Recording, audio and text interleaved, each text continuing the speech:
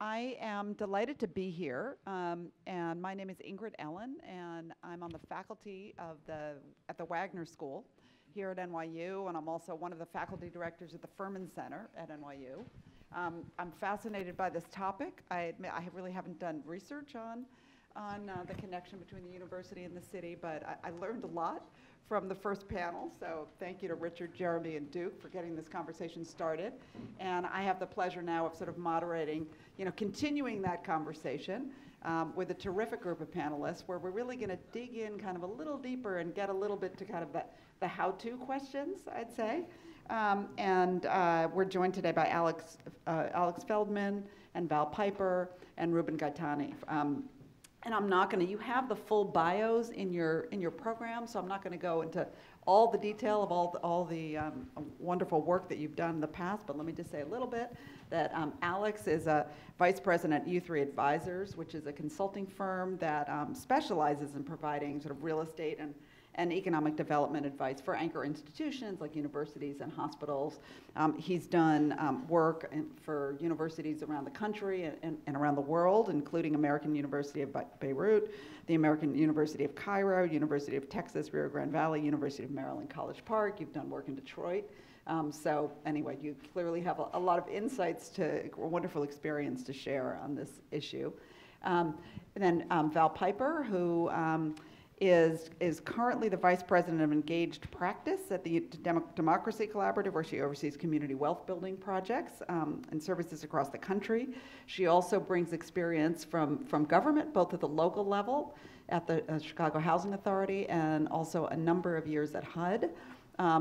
And finally, I think I first knew of you, Val, when you were running this wonderful program at the University of Pennsylvania, which was really an innovative kind of graduate program in community development. And so she brings experience both in government and academia. So I think it's wonderful to bring those perspectives. And finally, Ruben Gaetani is an assistant professor of strategic management at the University of Toronto. He's an economist by training and is doing really interesting work on innovation in the tech sector, on the importance of urban density and the impact of both the tech center and the tech sector and universities on urban inequality. And so I hope we'll have a chance to talk about that as well. So,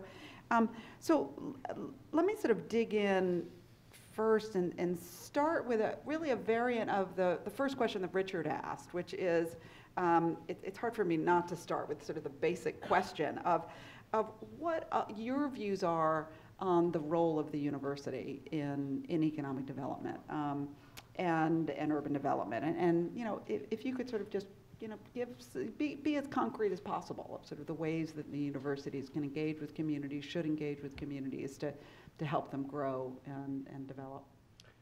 Sure. Well, thank you for having me today, and it's a pleasure to be here. I think when we think about universities in our practice at U3 Advisors, we look at them as not just anchor institutions, but also as economic engines, that they are not just they have a mission, obviously, to provide education, and we also work with hospitals, so to provide healthcare. But when you look and you actually dig deep into the institution, you can see all of these different departments and different services that they provide have economic impact, right? So it's where your employees and students are living and where they're spending their money. It's where your procurement dollars are going. Are they going to the neighborhood? Are they going outside of the neighborhood, outside of the city? How are you hiring? Are you hiring from your neighborhood? Is there a direct workforce connection? And then what are you doing with your real estate? Are you land banking for 50 years and letting a lot of, in a lot of sort of weaker market cities, letting that land sort of sit there? Or are you activating that real estate with uses that actually start to engage the edges of your campus? And so for us, when we think about what role an institution can play in economic development, it's beyond just the core mission. It's about how do you leverage the enterprise of the institution and actually allow it to be the economic driver of your neighborhood, of your community, and actually start to unlock the ways that you can do that. So very quickly, I think you can do things like housing incentives and attract employees, and you can connect the procurement to local local companies. You can create workforce development pipelines, but all of that has to really be embedded within the institution and within great leadership. And I think that was, really talked about significantly on the first panel. And I would say that leadership is probably the most important thing to get a lot of that done. Okay, so you're really emphasizing just even through sort of the core business of the university, that they have many have a huge numbers of employees, they have a lot of real estate, and they have spending, right? And so all of those things that they can direct in ways that can support the economic development. So, and what about you, Val?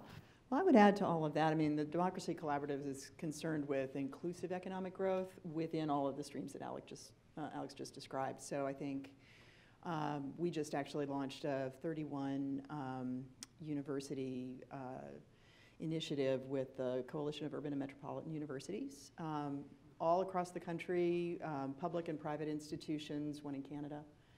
So really terrific group of organizations that are all talking about this, what we would call an anchor mission, really focusing their economic activity in terms of hiring, purchasing, and investing, as well as real estate. So not necessarily just investing in real estate, although I think it gets a little harder when people are trying to manage their endowments in a tough time. Folks are really kind of unpacking all of those opportunities they have to make opportunity available in a more systematic way to lower income people in their communities, as well as geographies that may be nearby and within the community physically that the university occupies. And so that's an active conversation. Yeah, some of these folks are involved within their own institution and trying to double down on initiatives they may already have, working from having students involved with local organizations to create some of those impacts, to participating in cross-sector collaboratives in their cities with other health and educational institutions, as well as cities and nonprofits and foundations. So there's a lot of really robust collaborative work going on now. And what universities are in that 31-member coalition? And is that voluntary? It's voluntary, yes, so, absolutely. Okay. And so it's a network to share experiences. Okay. And so I can certainly pass the information around, but it's just a really exciting any university can join. And I'm saying it's urban and metropolitan, so it's not just downtown. Yes, urban and metropolitan. You need to self-identify as being urban and be a member of CUMU. So, or become one. So great. So yeah, so that's it's a really exciting now national and international conversation, and I think the thing that's really exciting for me, having worked on both on all different sides of this equation, is to see the links that many institutions are making between the work that their students can do, engaging with communities and nonprofits, all the way into these more, institutional partnerships and connections, and the opportunities that creates across the spectrum of education through business. Mm-hmm. Great. And Ruben? First of all, thanks for the organizers for inviting me. So your question is about what is the role of universities in local economic development? Mm-hmm. How does what role the university plays specifically? We can try to put it a little bit into historical perspective. The university, the way we know it today, is something that, at least in an environment like the United States, started in the 1950s. So if we go back to the Industrial Revolution, the university was really not that important. The best universities were in Scotland in the 18th century. Manchester and Liverpool had no university, or meaningful at least. Second Industrial Revolution, then technical universities started popping out in Germany, and they start transferring knowledge, train engineers, but in an environment in which economic dynamism is very low. There are steel factories. You need to generate. You have to train engineers who are good at that. There is a technical school who allows you to do that. This is not directly transferable to today's environment neither. Maybe a good proxy for that would be the Rochester example. The University of Rochester and the city of Rochester was connected to one company, training people who were very good to work for that particular industry. But you know, the faith of that kind of model has not been very successful either. So we go back to we fast forward to the 1950s, something happens. There is the standardization of the admission procedures. So universities, instead of having very idiosyncratic ways of selecting people through like specific interviews, specific tests, they standardize their admission procedures. What this implies is that students now want to apply very broadly and do a very broad search to try to look for their best match in terms of college. Now, what this implies is that they apply broadly, they start to move. You decide to move in the city or in the metro area that offers the best match in terms of the university, the college, the higher education that you can get. Now, this mobility is one of the most important factors through which, the most important channels through which university can affect local economic development. In other words, you attract the best students or the students with which you have the best match in terms of what the university. That's the other question. Right? I mean, now, the big step in everyone's life is moving out for college. Again, before the 1950s, this was not the case. People were staying within a 10 miles radius from their place, which at the time maybe was relevant distance, but yeah, so you move, eventually you stick around. You stay there for your career and to set up a family. This, of course, generated big increase in the competition among universities. Yeah, so that's the first thing. The ability to attract talented people within the metro area. And I want to come back to that because I want to come back to sort of the retaining them, which I think is the trickier part. Absolutely, yes, that's absolutely the first one. Well, nowadays things have changed. There is an additional component, which is the relationship between the university and the industry. I think the most successful example here is the Stanford Research Park and the Silicon Valley example, which is very different from the Rochester example, and a little bit with the benefit of hindsight, it was more successful. So it'll be interesting to understand why that kind of model was more successful than the Rochester one. Right, but it certainly was reaching out to a more diverse set. It wasn't a single company. And that's absolutely one of the factors that we're going to have to look into. So can I ask you, Val and Alex? I mean, now we heard a lot about the incredible example of Drexel and Arizona State. And certainly Stanford is an example that a lot of people hold out. But are there other examples that you would hold out of university community partnerships that you think have been particularly successful and or ones that you think are really promising going forward? We're certainly following a lot of those. A non-Philadelphia example, although Philadelphia is really close to my heart, would be the Newark 2020 initiative to hire 2020 unemployed Newark residents by 2020, which is a collaborative of anchors including Rutgers Camden. Or I'm sorry, Rutgers Newark. Rutgers Newark, right. I'm still in Philly in my head, right. Trying. I'm in Promise Land. But yeah, so to hire local, buy local, and redevelop real estate. It's a very, sort of aggressive campaign in conjunction with local anchors, including RWJ Barnabas and other, local anchor institutions, Prudential, to work with the city to produce those outcomes. And I think one of the things that I'm sure everyone would point to in these sorts of situations is that it's generally not, if we're really going to get to sort of true inclusive work, in lower income communities, it often exceeds the capacity of the university to do that by itself. Right? I mean, you can spot what kind of jobs you have a hard time hiring for, or retaining people for. You can quantify the turnover costs and figure out what it's worth to you to do a better, job of filling and keeping those people. But the skill set and the ability to penetrate the neighborhood networks to, sort of find and support the right folks to take those jobs, to help people advance within the institution once they get there.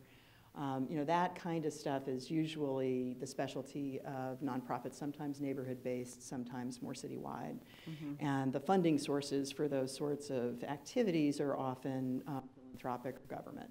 And so having like a real coordinated partnership that has a clear set of goals attached to it and a clear set of outcomes that everybody's really sort of tracking toward and driving toward is incredibly important in each of these situations to be long-term successful.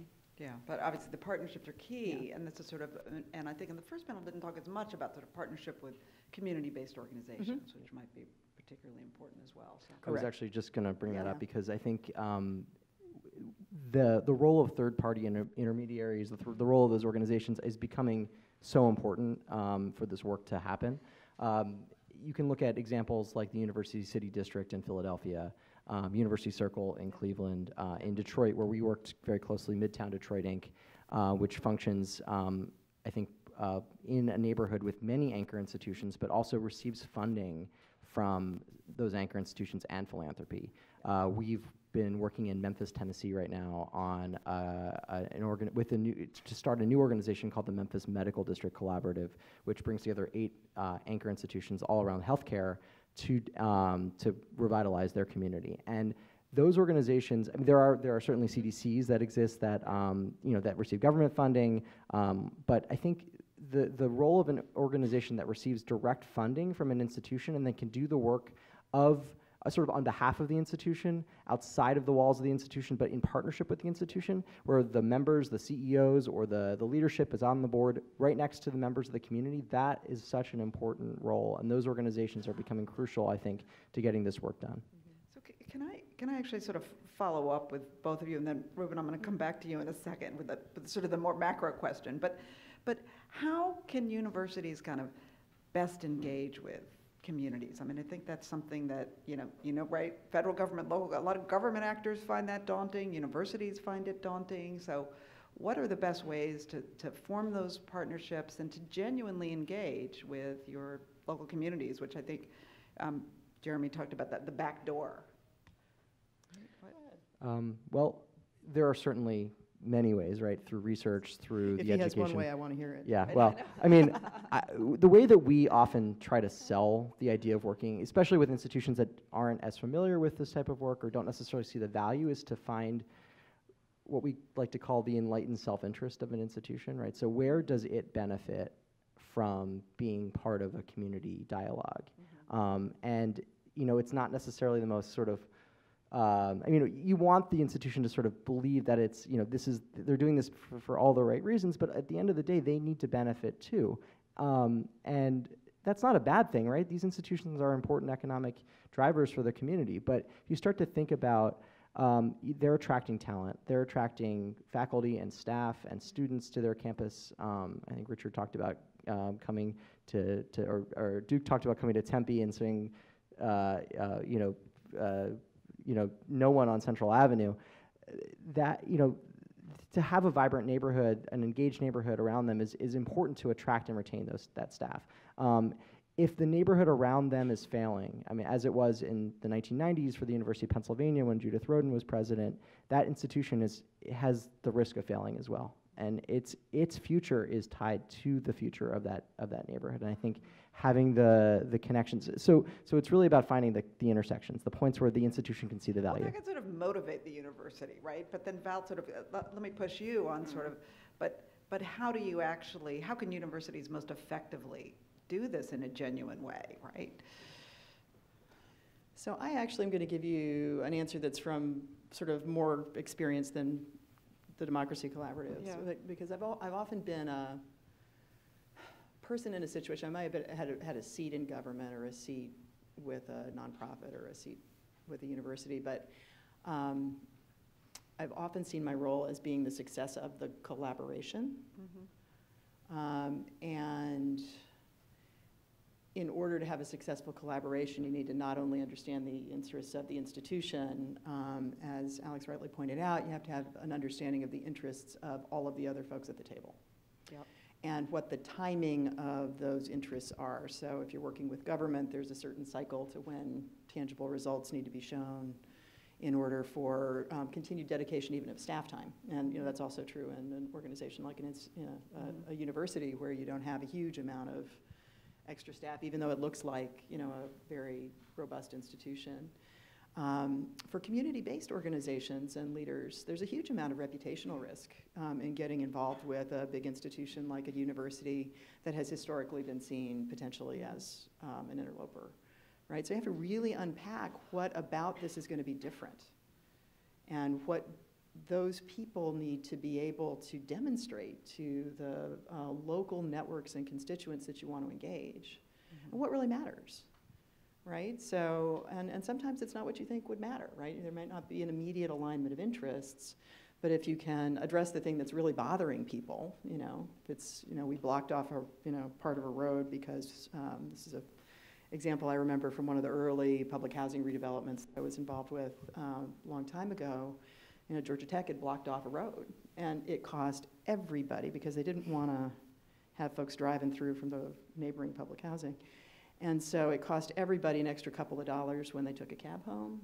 You know, the ambulance couldn't get through. There, you know, removing the barrier opened up the conversation, right? And the university was just sort of, you know, articulating where its perimeter was and where its, you know, security was. But that was the first thing that had to happen. And if that didn't happen, no conversation happened. And there is now a, you know, much more thriving, you know, neighborhood and school integration in that area than there was. And so I feel like in a very invisible way, really getting out there and having the real conversations about where to start is incredibly important, and building early trust in a safe way. Right. So that's not a cookie cutter answer at all. No, but it sounds like it also, but you have to dedicate the right kind of staff. And you've got to make an investment, that this is not just, we're gonna go in the next 6 months, we're gonna fix our community relations. People have seen a ton of that. Yeah. Right, and so you don't want to be that, right? So, but I think it also, the right person has to be doing it, so if an institution is serious, it should be someone with the ear of the CEO who is charged to just go out and really listen. But it also sounds like, I mean, you know, building again on the first panel, that this can't just be about one university president that happens to be committed. This has to be something that you institutionalize, because it has to be seen as something that's long-term. So. Well, and getting to scale, you know, quickly means setting up those sorts of intermediaries and other kinds of situations that can actually deliver on the longer-term agenda once you're able to suss out what it is and get everybody around the table. The other quick point about this is that once you've got a sense of, you know, what those interests really are early on, I think sort of convening people in the right kind of table and governance structure so that folks don't feel overwhelmed or, you know, that there's a process that doesn't really fit, I think is really important. Did you want to jump in quickly? Very quickly, just I think building on that, the role of philanthropy I think is also crucial. And in Detroit, for example, our work started there in 2009, and it was the height of the Great Recession. Detroit was, you know, a poster child for everything that could have gone wrong, and it looked at its assets, what was still there, and its institutions were, you know, those were the one of the things that they wanted to focus on. And convening that conversation was the Kresge Foundation and the Hudson Weber Foundation. And without them bringing the leadership of the institutions to the table, that conversation would never have happened. And I think philanthropy continues to be an important driver of how institutions engage and what roles they should play. Yeah, I mean, I think that is really important. It's sort of deeply troubling. I mean, I think, Jeremy, what did you say? How many Pittsburgh foundations? Was it Pittsburgh that there's 5 foundations? So it's, you know, Baltimore has a bunch of foundations. You know, New York has a lot of foundations. I mean, but there's cities out there that don't have the benefit of having, or they might have one really small community foundation. So, you know, it does raise these sort of capacity issues about how do you do this work around the country. But Ruben, I wanted to sort of take a step back, or sort of go into sort of a more macro perspective, because you've recently wrote a working paper about the relationships between universities and social inequality. And I wonder if you could tell us a little bit about kind of, you know, a little bit maybe of the kind of darker side of, at a more macro level, of what, of, you know, what universities might be contributing to, and then how can they minimize that? Yes, thanks. Thanks for this question. You know, for a researcher, talking about my own research is always great, but it's unusual to be in a panel where you can, at least you have the hope or the feeling that this can have a real world impact. So Initially I was interested in understanding why income segregation went up, on average in the United States over the last 30 years. And this is something that Richard had already noticed in some of his work with Charlotte Melander. It looks like income segregation is connected to the tech sector. Tech sector, meaning innovative activities or industries that rely heavily on high talented workers, highly educated workers. What I did in a previous work was looking more into the econometrics of that, and we could actually make some conclusions that were not just about correlations, but was actually about causality, meaning an increase or an expansion in knowledge-intensive activities tend actually to lead to more pronounced segregation. And why is that? At a metropolitan? In a metropolitan area. How do we define segregation, actually? That's a good point. Segregation is just a measure of economic disparities across different neighborhoods within a metropolitan area. That's how we define it. And we see that it goes up in a way that, econometrically speaking, we can call causal, meaning you have an expansion of innovative activities, you have an increase in economic segregation. So why does this happen, and how this applies to universities? So it happens for two reasons. New tech companies come to town. These tech companies use a peculiar input in their production, which is ideas, knowledge. This is a peculiar input because it cannot be purchased by a wholesale trader. You have to access it some other ways. How do you do it? By co-locating, by locating in close proximity to other firms or other institutions or other organizations from which you can access this knowledge and these ideas. So you form these tech clusters within the metro area, and you see that high salary workers, highly educated workers tend to move in the neighborhoods surrounding these tech clusters, essentially because they want to reduce their commuting time between their place of residence and their place of work. This is the first thing. It's kind of an initial push, which is important, but it's not the bigger part. Because the bigger part comes from the fact that as these high salary workers relocate close to these new employment opportunities, they increase the demand for some types of residential services, such as schools, better schools. That's the critical one. There are also others that are more frivolous, like yoga studios, coffee shops, and so on. So they are frivolous, but they are actually quite powerful in driving up the rental price of housing to the point in which lower income households are induced to relocate. The endogenous amenities. This endogenous amenities channel, which is actually the most powerful one. Yeah. Even if it's not a direct one, it's actually the most powerful. We estimate it's about 2/3 of the overall impact. Why are universities important in this context? First of all, they determine which metro areas will have this expansion in knowledge-intensive activities. And in a recent paper with Richard, we actually see this quite clearly. They attract, you observe very strong correlations with patenting activity, with venture capital investment. And there are also measures that we suggest also in this paper to how to quantitatively assess, how to quantitatively measure the effect of the universities on local non-academic innovation by looking at citations from academic papers to patents. So that's the first thing. So you determine which cities will have this inflow of knowledge-intensive activities. The second part is within the city, within the metro area, the universities determines which neighborhoods will be eventually turned into innovation clusters. And we see it very clearly with recent data, this very strong concentration of both venture capital investment, so innovative startups, and relocation of workers in the creative class or in the in knowledge-intensive occupations that tend to cluster around major academic institutions.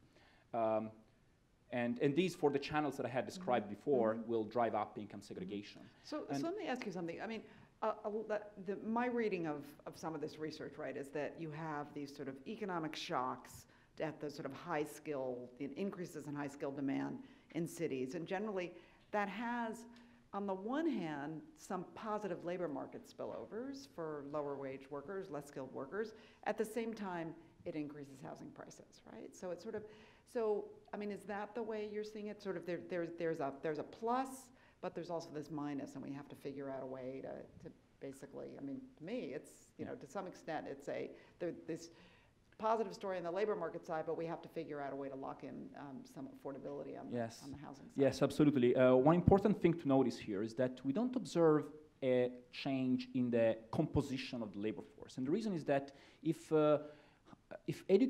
highly educated workers come to town, you need service workers. So the composition doesn't, the relative shares don't change. But what changes dramatically is the share of the value added that is produced by the kind of the skill premium, the education premium. Mm-hmm. So the difference in the salary, it increases a lot. House prices increase a lot as well, but also, and more importantly, the kind of the divergence, the variance in house prices. Right.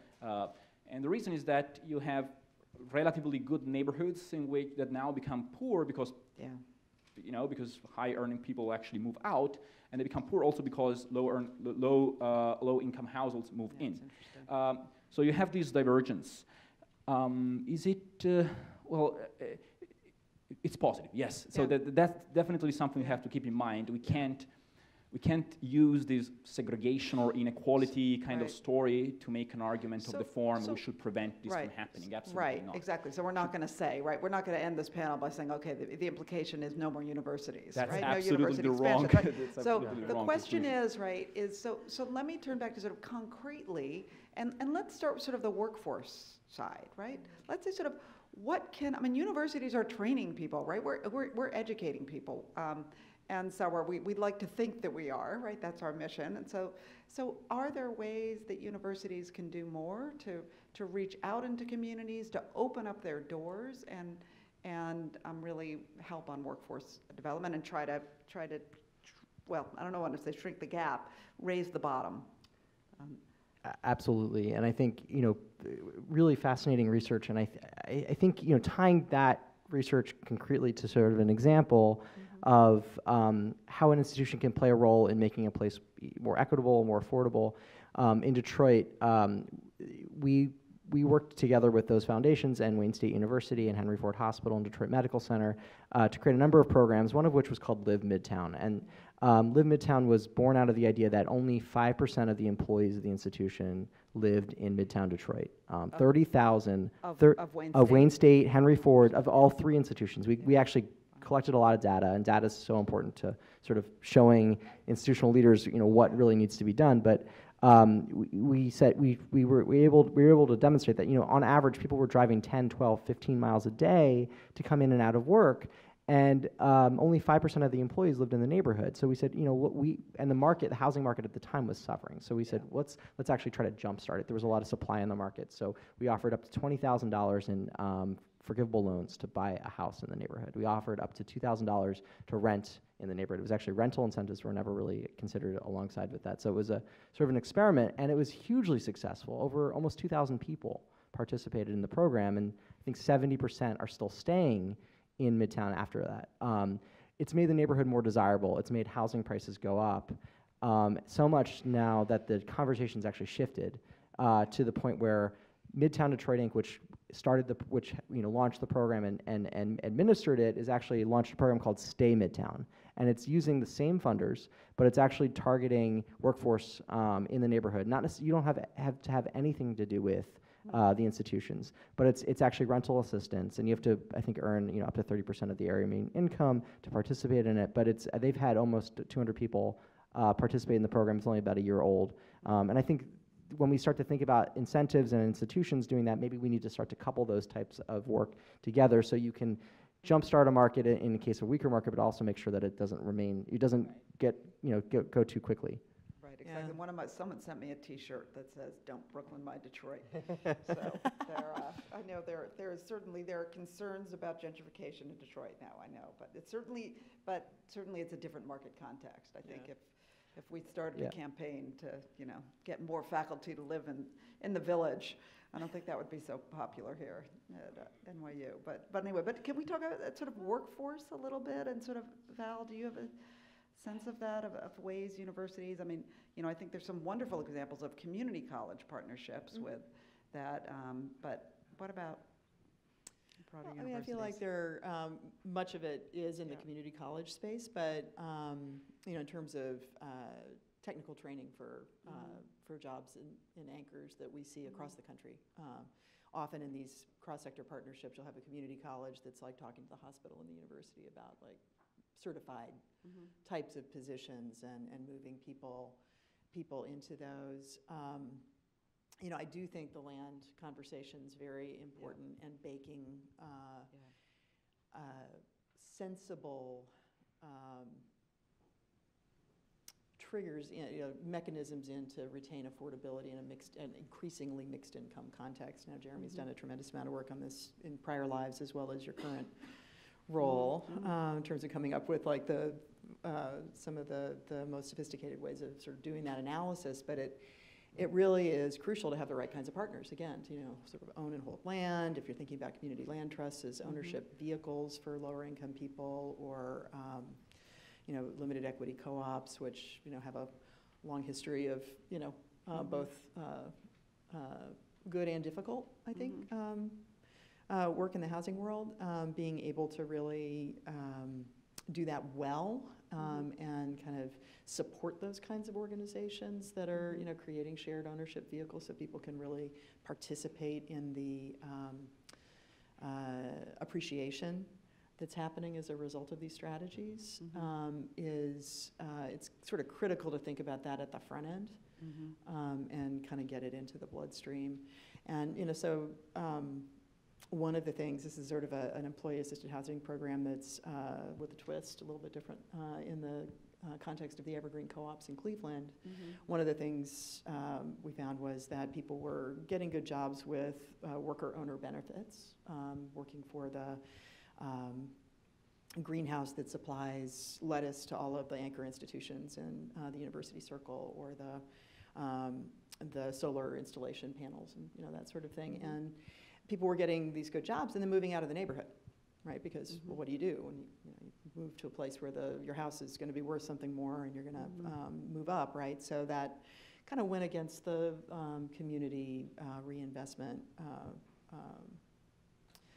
goal of the whole thing. And so there's now a program by which the cooperative actually will pay the mortgage out of the wages, so that it's more of a guaranteed type of funding stream for workers who are still fairly low income but much more stabilized. And that's just another way of kind of making sure that people have access. And just coming back to real estate very quickly, because I think that's a fundamental issue in this, is that student housing is actually a huge factor in affordability. And actually, people don't talk about that a lot with institutions as a way that it's causing gentrification or housing prices to soar. I mean, if you think about what's one of the most profitable sectors, it's like owning a dilapidated house in a neighborhood next to a university and renting out rooms to like 10 or 12 students in that house and making a ton of money and sitting on it for 50 years. That drives up housing prices in neighborhoods around institutions. So when an institution thinks about those issues, it also has to think about the land it owns and what it's actually doing around housing policy and also how institutions want to either attract students to live in housing right at the edge of the campus, or all those things contribute to equity in the equity conversation. So it's when an institution ignores it, that's when a lot of the problems start to really. So when you say university folks that should be thinking about housing policy, do you mean like city housing policy, or do you mean its own? I think its own housing policy to start with, but I mean, there's, I think you can. I was going to say, I think you find allies pretty quickly at the city, but it's, well, and sort of the value of master leasing is another thing people don't like to talk about, but can actually be really impactful when you're doing sort of mixed use or mixed income kinds of projects. Right, and that's something the universities, or a lot of universities, do control, right? Exactly. They do have land, I just wanted to add on that. So universities have to kind of take responsibility also for what happens beyond the boundaries of the campus. I was curious to, you can do it, you just Google any major university in a post-industrial city, and you can Google the following question: is the campus of name of the university safe? ? And you will find Quora and Yahoo answer these kind of things, and you get some very kind of entertaining answers. The most entertaining one was, campus is safe, it is continuously patrolled, do not cross the river. So it's clear that the university is safe. It's continuously patrolled, and you know, but there is no way a campus of this form can attract any innovative company to locate in the surrounding areas, retain talented workers. They would just move out. Yeah. So that's Right, and it's also building walls, literally, between the university and the community. So can I just have, Yes. we're going to go to questions, but can I just do one sort of quick lightning round and just sort of say, so that's an example, I don't want to stop on something negative, but let me just say, that was an example of sort of what a university shouldn't do. So is there, you know, something just sort of, something that, if there's one piece of advice you would sort of give a university to help, which, you know, universities are not always viewed as the best neighbors, so what's one thing that you'd want a university to take away? So two things, actually, very quickly. Mm-hmm. The first is leadership at the top, and then having that, that sort of big idea disseminate down into the bureaucracy, because institutions are, like cities or government, they're maybe even worse. They're bureaucratic at their nature. And I think the second thing is just to start small and to try to test opportunities. And one example from Drexel, which Jeremy, I'm sure you could talk about more than I can, is the Dornsife Center, which is a phenomenal. It's a center in the neighborhood that sort of embodies Drexel, and it's a place that community members feel comfortable going to because it's not necessarily on campus, but it's next to campus. Right. And at that center, Drexel plugs in, and they have their law school plugging into programs there. They have their health care organizations plugging in there. So the neighborhood can kind of do outreach and connect with the institution, but not in a way that it's so overwhelmingly necessary to get onto campus and actually and go into that big bureaucracy. So start small and start to, I think, work that way. That's great. Mm-hmm. Val? Well, I love that example because it's such a physical representation of the start with the invisible conversation, kind of piece. And I do just want to, echo what Alex was saying about involving not just the CEO's office, not just the president, but people who are problem solvers throughout the institution. We also do a great deal of work with multi-anchor collaboratives locally. And there are a lot of answers in the room when you pull all the procurement people together about what they can, what is it they're buying? What are they having trouble sourcing? Do they really want to have more local supplier diversity in their stream? Usually the answer is yes, but here are the barriers, and they're the same barriers. And it's hard for any one institution to devote the resources to get around some of that stuff, but when they all start elevating the same thing, they can find common cause, even if they're competitive institutions sometimes. And it's very, it's just, it makes a whole lot of sense to find those people in the institutions that are struggling with similar things, have them develop relationships, which is often sort of not a natural act across, the various stovepipes, even within the university, much less between institutions. And most of those answers are really in the room. Or there's a very clear place where an external partner who's not, a university or a medical center could actually plug in, say, oh yeah, we could do that for you. And then you start to see much better results. You can start to pilot things. So I feel like that effort, which is somewhat intensive, to just kind of structure conversations over a period of time, can really unlock the collective potential of the people on both the administrative and the faculty side of the institution in some really exciting ways. Ruben, do you want one more? Well, one positive? There is there is not much. We don't know much about this. This is something that we You're going to speculate? we have to speculate on, and instead of speculating, I think we have to experiment. Continuous experimentation that has to start with the deliberate decision on the side of universities to actually tackle these kind of issues and not ignoring them. Yeah, and then you'll be there to research them, right? To That'll evaluate. Yeah. So great. So we have time for a few questions from the audience.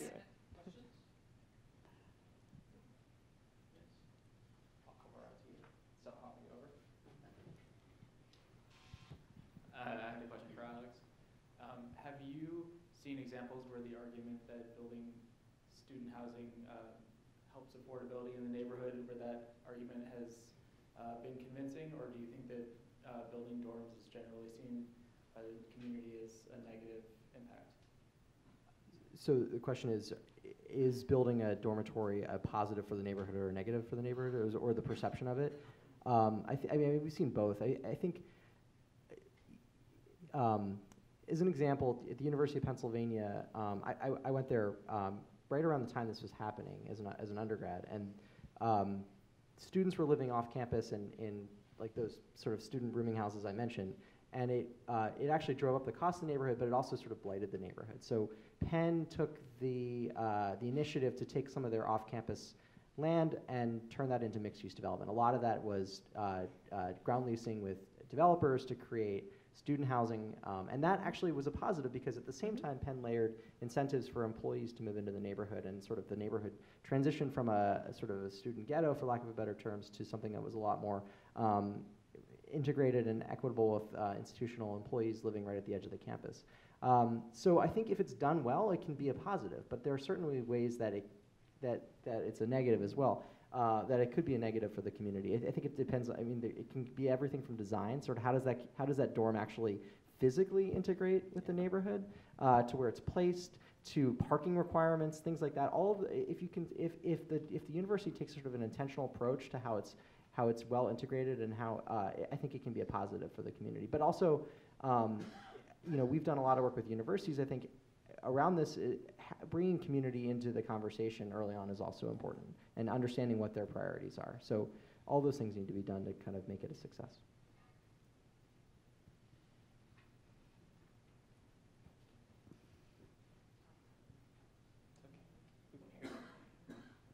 Hi, thank you. When I went to school, I actually went to Cornell in upstate New York. Could be because it's a land-grant university. But as a student, I was involved with the community. So I did some volunteer work. I had classes where part of our applied work was going into the community. Do you think there is a responsibility or an opportunity for students to lead this, or is there a difference to the university? I think there's immense amount of opportunity for students to get involved in these sorts of things. I mean, I think what we're talking about are institutional engagements and long-term commitments. But often students are the market, right? So students are often the ones who create the environment in which certain decisions are taken. And so would never, I think the power of that is not to be underestimated. I also think that as these institutional opportunities and partnerships are created, they create opportunities for students to get involved in different ways. And sometimes, more substantial ways. I can imagine, for example, if a university was starting to get interested in impact investing and had a program in its MBA school or public policy school that was about that, it would be a really cool opportunity for those students to start doing some of the research and analysis around, how a neighborhood-based impact investing program might work. Just to, or the planning students, as in Penn Design did a great deal of work in West Philadelphia. So there were always these kind of community engagement opportunities that were part, and also I want to say certainly we see a ton of that type of work in K through 12 outreach, as was mentioned on the earlier panel, and we see that across the country in these 31 institutions we're talking about. So they're just sort of all over the map, opportunities for students to get out there. And I think it's a more durable, substantive opportunity if the institution is engaging in a longer-term set of ways.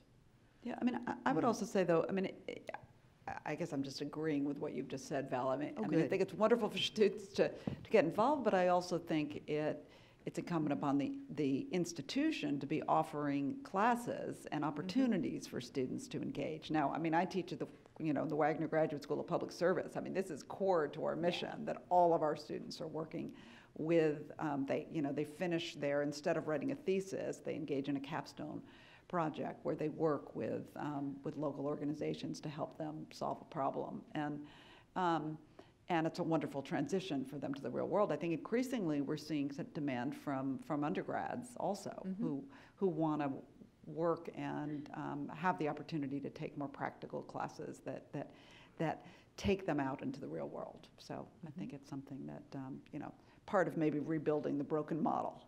So.